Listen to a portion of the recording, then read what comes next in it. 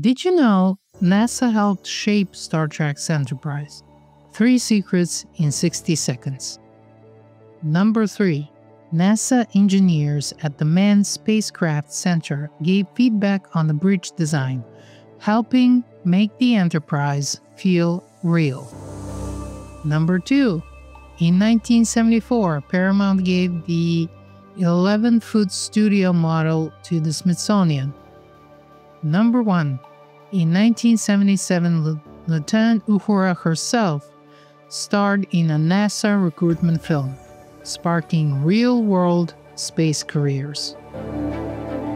These team-ups added genuine science to Trek, so its future tech felt within reach.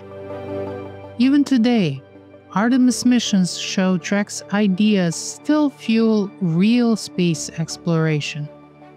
And that's how Trek's vision was grounded in real science and able to fuel your imagination.